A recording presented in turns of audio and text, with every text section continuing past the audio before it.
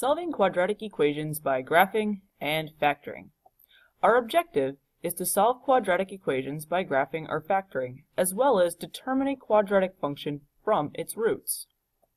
Why learn this? You can use quadratic functions to model the height of a football, baseball, or soccer ball. Vocabulary to know. The zero of a function is a value of the input x that makes the output f of x equal 0. So when you input a value in for x, you get an output of 0, meaning it's going to lie on the x-axis. The root or roots of an equation are the values of the variable that make the equation true. A binomial is an expression with 2 terms, and a trinomial is an expression with 3 terms. Let's start by finding zeros by using a graph or a table. So for this one, we're going to do a graph and a table so you can see both. We have x squared plus 2x minus 3. So from our previous section, we learned that we can graph by finding our vertex and our y-intercept. So let's start with our vertex. So we have the opposite of b divided by 2 times a. And in the end, that gives us -1. That's our x value. To find our output or y value, we're going to substitute that back in. So we have -1 squared plus 2 times -1 minus 3. And that gives us a value of -4. So our vertex is at -1, -4. -1, 1, 2, 3, 4. -4. There's our vertex. Now, our y-intercept is at -3. And it's going to follow a similar pattern to our parent function. It's just going to have moved left and down. So we go up 1 over 1, and then we're going to go up 4 over 2 from the vertex to follow that pattern. So now we have a graph of our function, and that gave us our zeros, which happen to be -3 and 1. Well, you can also use a table to figure this out. So we have our x values, or our input values, and then we have our output values, or y values. You can also think of this as your f of x. So we have -3, -2, -1, 0, and 1. Well, our vertex was at -1, -4. You can also plug each of these values in. So if we plug in -3, we end up with 0. If we plug in -2, we end up with -3, 0, -3, and 1 is 0. And if you notice, we still have our 0 values being -3 and 1. Let's look at the zero product property. If the product of two quantities equals 0, at least one of the quantities equals 0. So 3 times 0, or 0 times 4, you're going to get 0. One of them has to be 0 for this to work, or at least one of them. We're going to use this product property to help us find zeros by factoring. We can rewrite this, since we're trying to find zeros, as x squared minus 8x plus 12 equals 0. So to factor, you're going to have to recall all the way back to Algebra 1 here. You want two numbers that multiply to give you 12, but when you add them together, you're going to get -8. So we start with our x in front. So two numbers that multiply to give you 12, but when you add them, give you -8. Well, that would be -2 and -6. A negative times a negative is a positive, and if you add two negatives together, they just continue on being negative. Now comes the part where we find our zeros. So we're going to take each piece and set it equal to 0. So x minus 2 equals 0, and x minus 6 equals 0. And then simply solve for x.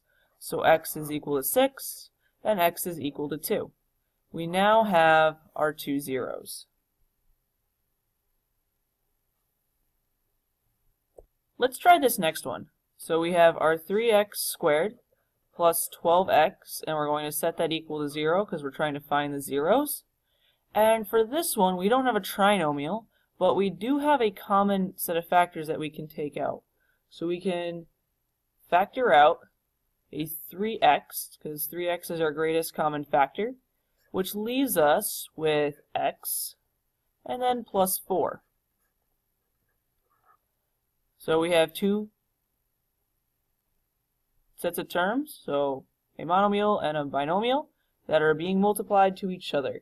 So let's set each part equal to 0. So 3x equals 0, and then our x plus 4 equals 0. So x equals negative 4, or x equals 0.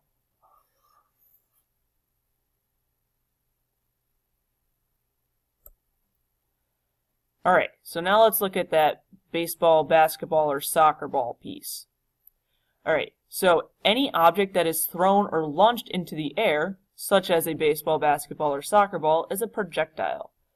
The general function that approximates the height h in feet of a projectile on Earth after t seconds is given below. So, we have negative 16t squared plus b at 0 times d plus our height is going to give us what we are looking for. So, our negative 16 relates to the constant due to Earth's gravity in feet per second. Our v talks about our initial velocity, or vertical velocity in this case, in feet per second. And our h equals our initial height in feet. So, note that this model has limitations. It does not account for air resistance, wind, or other real-world factors. So it's a very basic function that does take into account gravity, vertical velocity, and its initial height of any object. Let's put this formula to good use. So a sports application. A soccer ball is kicked from ground level with an initial vertical velocity of 32 feet per second. How many feet, after how many seconds, will the ball hit the ground? So let's start with that formula that we needed. So we have our height in relation to time equals negative 16t squared plus, well, we know our vertical velocity is 32 feet per second, so we have 32.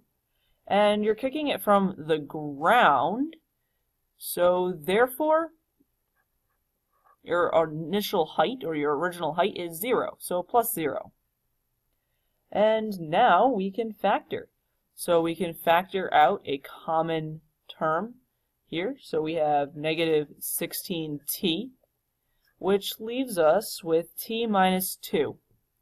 And let's set this equal to 0. So we need negative 16t. So negative 16t equals 0, which would mean t has to equal 0. And then we have t minus 2 has to equal 0, using that zero product property in case you've forgotten. And that equals 2. So the ball will hit the ground in 2 seconds.